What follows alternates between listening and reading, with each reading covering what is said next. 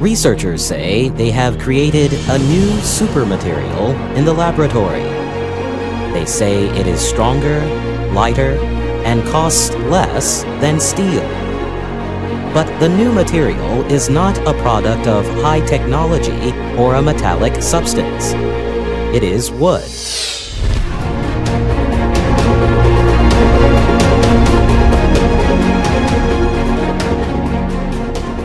Researchers Yangbing Hu and Teng Li are with the University of Maryland in the United States. By using a few chemicals, heat, and pressure, they have made wood 3 times denser and 10 times stronger. Hu says that means it can compete with some of the world's strongest materials.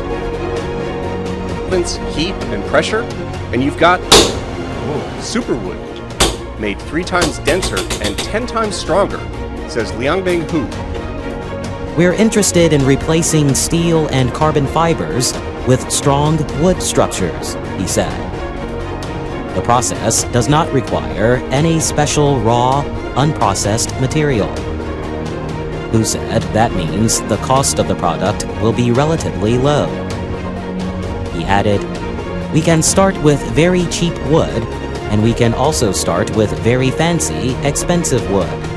But in the end, ultimately, we get very similar performance." The researchers are calling their product superwood. It is made by partially removing a natural polymer called lignin.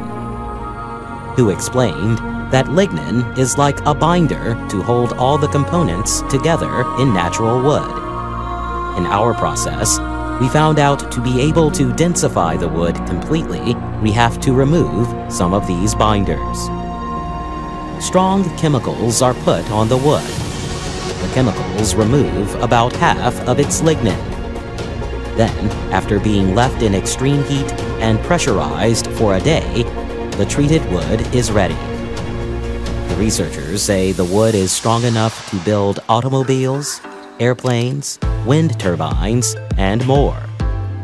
A report on their findings was published in the journal Nature. The researchers say super-strength wood would have less of an effect on the environment than the steel or other metals it could replace. However, their process is not pollution-free. It uses some of the same chemicals involved in making paper. Researcher Teng Li says he and Hu are finding many new ways to use wood, including creating batteries and see-through wood and paper. Wood has been existing on Earth more than 1 million years, and human beings have been using wood for furniture constructions more than 10,000 years. And then the more we worked on this material, we realized we haven't never fully exhausted the potential of this amazing material. Other scientists are finding new uses for wood as well.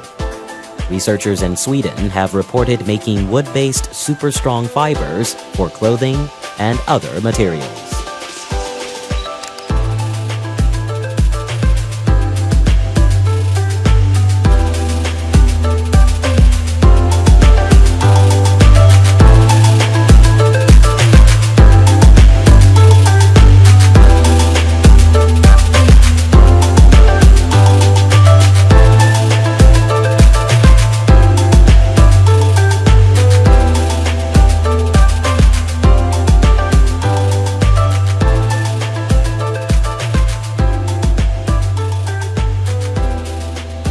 Thanks for watching.